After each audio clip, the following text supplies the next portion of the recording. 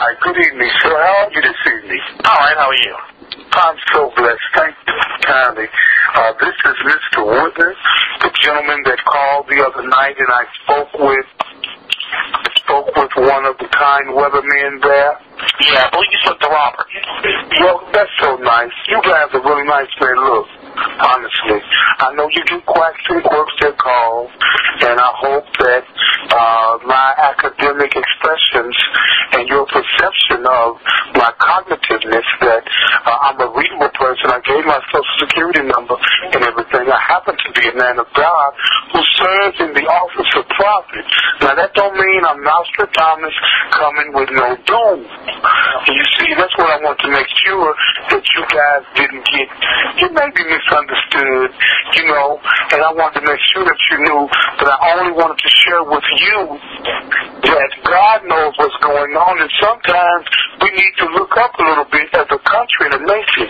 People are getting killed, kids are killing congressmen, and you weathermen, you bring us all together. We all sit on here to listen to what you say. And so when the birds and the fish dropped, God told me why. And I'll stand on it, and I want to be misproven. Because I want to be proven as a serious human being and a person who would even dare to face this kind of reproach and mockery if I have said something that is not true. And this is why I called back today just to see how was the weather. Well, I didn't talk to you the other day, but as far as I know, I'm sure everything was fine. Robert's actually here tonight if you wanted to say something else to him. Oh, man, hey, that's nice. He was okay with everything that Hey, I like Robert, man. Robert, cool. Hey, may I ask Robert's ethnicity? I'm sorry? What is Robert's ethnicity? And even if he isn't, he's very familiar with the Afrocentric culture because he spoke language that I understood very well. Oh, okay, yeah, I mean, he's Caucasian.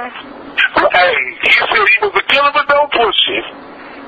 That's a song, it's a metaphorical term. It may be even about the two guys. And the reason I make this mention to you, sir, not to keep talking long, I know you're busy. I just had a good warm down the earth conversation with some intelligent men. And I got an 8th grade education, and y'all got down on the ground and helped me understand the weather. And I appreciate that. Hey, that's what we're here for. That's our job. Well, I appreciate that. Thank you. All right, no problem. Have a great night. May I speak to Robert? Oh, sure. Hold on one second. Okay. 4 hours a day from the National Weather Service office in Slidell, Louisiana. Our transmitter is located in New Orleans, Louisiana. These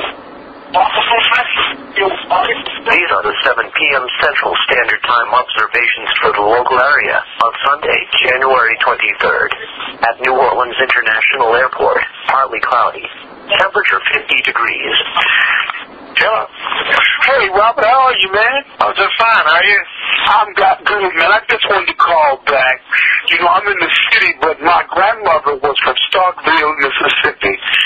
And they told me Southern hospitality that y'all have down there in Baton Rouge and in Louisiana and New Orleans, all of our southern coast, Southern hospitality. And I just want to call back and say thank you for listening to an 8th grader inquire of the weather.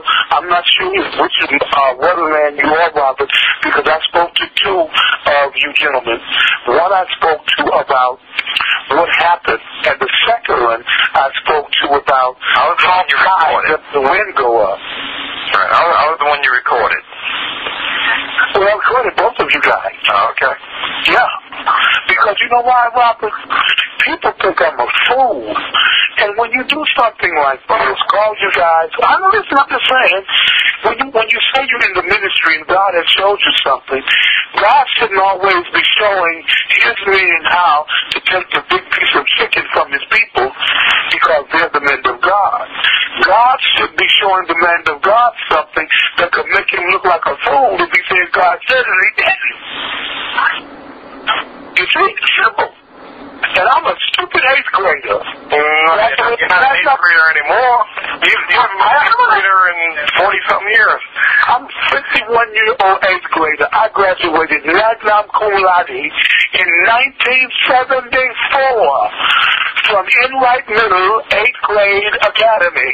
Okay. And I looked at the high school and I hit my in and I left. What I'm saying is, but I have been trained in life. Yeah, but I'm saying you're not an 8th grader anymore. You get the wisdom of life. Well, that's so kind of you, Robert. God bless you, gentlemen. You know what, man? That's why I like weathermen. See, weathermen have a sense of not only globalness, but they have a sense of spirituality and eternality from their studies of the oldest ancient art among men. It's the Magi from Babylon who studied the astronomy, not the astrology. The movements and the synergies of the geometrical planes of the universe. And I really do, man. Because it just keeps us all. You guys are the nicest people I've met, man. And I've talked to so many academicians, lawyers, judges, politicians, and I have not have met any academician more balanced than a weatherman. Well, that's a humbling profession. We don't always get it right, but that always keeps us humble. Will you verify that for me that I, as an 8th grader, called and tried to present myself with academic intelligence and my Social Security number and took a chance on not asking for the big piece of chicken, but just to say, God told me something, step up and let's battle out here and see if you can beat an 8th grader. Didn't I come to you with that? You're saying beating in there, and I don't think nobody was in a battle. That's metaphorical terms now. Yeah, everybody was in a battle. You was in court. It's not a battle like that. Well, I wanted to show that I had the courage. I had the courage to stand and ask my federal government and the trusted people that it has screened and put on the watch on our shores for the storms coming to our seas, the trade winds across that dreary Atlantic Sea that bore the slaves of my ancestors. That's why I love you guys so much. I do. And you people may think I'm crazy, but I love America. Yeah, thank you. Hey, you guys have a nice night down there. And you're certified that I called and spoke with you. Yep. Thank you so much, Robert. Hey, tell everybody I said, don't go to sleep. Keep on watch. Well, you're at 24 hours, so somebody's always up here. All right now.